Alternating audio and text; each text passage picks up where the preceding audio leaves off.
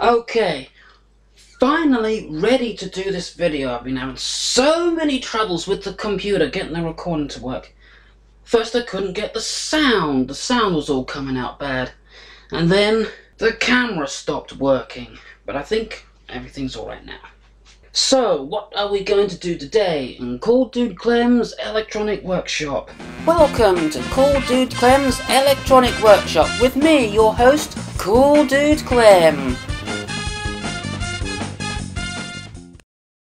Well, some of you might recognise this. This is that radio circuit that I made, which I'm going to be putting into a proper enclosure, but instead of working on that today, well, still going to be doing something about that. Going to be making a power supply for it. Now what I intend to do is use this wall-wart power supply here as the main high tension power supply, because this can work as low as 12 volts. So I've got a 12 volt power supply there.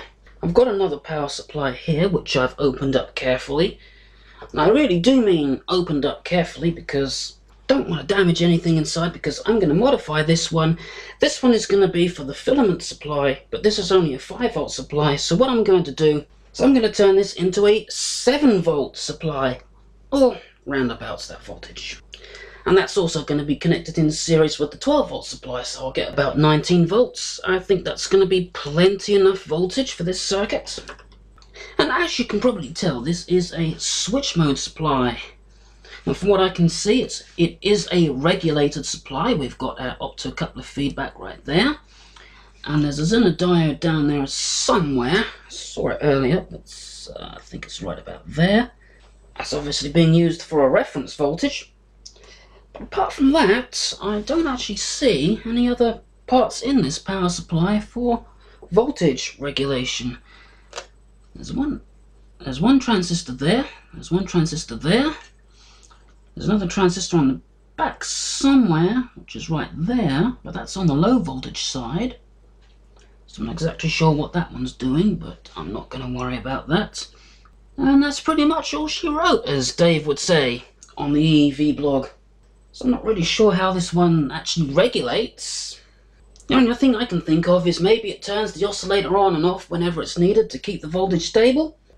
But anyway, modifying one of these is dead easy. You just got to know what you're doing. And 7 volts should be within its capabilities, so I don't think we're going to run into any problems there. And then we'll have a look at the waveforms. I'm going to connect my oscilloscope to the output of the transformer. We'll have a look at some waveforms. Actually, let's go and do that right now. Let's do some science. Right, so I've got the power supply on this piece of insulating. Well, actually, it's just part of a case of a Sega Saturn game, but it'll do. I've got the output connected to these 3 fans, which came out of my laptop cooling pad, because they're USB powered, and as USB is 5 volts, that's a pretty good match. And I'm also connecting this to my oscilloscope. We got the ground lead connected to the oscilloscope's ground. And from what I can see, that is connected directly to this wire on the transformer here. And the diode and the rectifying diode right here is connected to the other wire on the transformer. Right, so I'm going to plug this in. Now, pay no attention to this transformer here. All that's doing is it's just holding the mains wire down so it doesn't move around. So that's not actually part of the circuit. So I'll plug this in and we'll see those fans start spinning.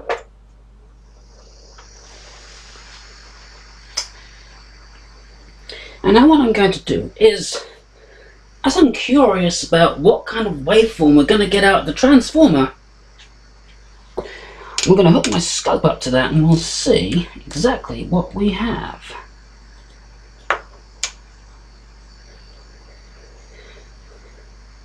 Hopefully not trying to short anything out on the way. Oh yes, we have a very ugly looking waveform. I really expected it to be better than that. And this is the waveform we're getting off the transformer. There we go. Man, that is ringing and shimming about like nobody's business. Okay, I'm now going to unplug those fans, but still have the power supply itself plugged in, so I'm curious as to whether it does anything to the waveform, so let's see. Okay, that's with the fans completely unplugged. Oh well, we can definitely see that ringing now. Let's plug those fans back in.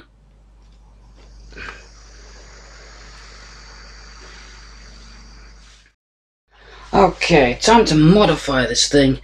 And it's a good thing that I drew a schematic diagram, because I was wrong in just about every single thing I thought about this. This little thing here that I thought was a transistor, that's actually a shunt regulator. This thing here that I thought was a transistor, no, that's an active switcher. And here's the schematic of the power supply, or at least the high voltage side of the power supply. And yes, I know I've left out the values of some of these capacitors here, but the thing is, those are the surface mount ones, and I just don't know what those are because there's no markings on them, so I've just had to leave them blank. And there's the Zener diode that I mentioned earlier, and that's not being used as a voltage reference. That's just providing a low voltage to the optocoupler and the base of this transistor. Not sure what the voltage is, I haven't measured it. It's probably 12 volts, something like that. And this is the low voltage side. I don't know if I mentioned that I only drew one half of the optocoupler there, because the other half is right there on this schematic. Doesn't look quite as complicated. All this stuff here that may look rather confusing, but all it does is just makes the LED in the optocoupler get a fraction of the output voltage, and it shifts it up a little bit, you know, gives it a little bit of offset. So anyway, the key to modifying any switch mode power supply for either higher voltage or lower voltage, as long as it's a regulated switch mode power supply, is to find the voltage divider. Now I thought it was these two resistors here because they look suspiciously like a voltage divider, but they're not.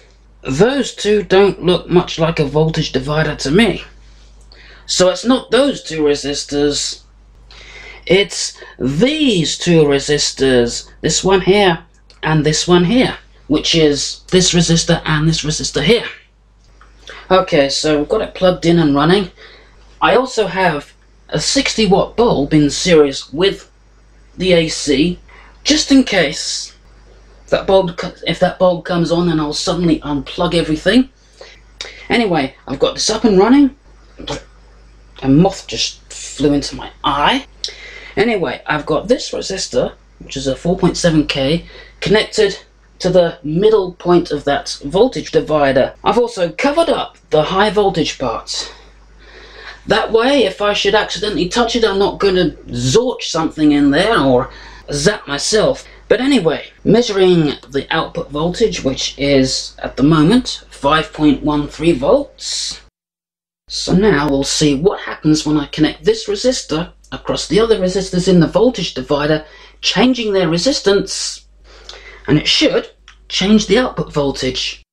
Okay, so first let's see what happens when I connect the resistor here. And we've gone down to 4.2 volts.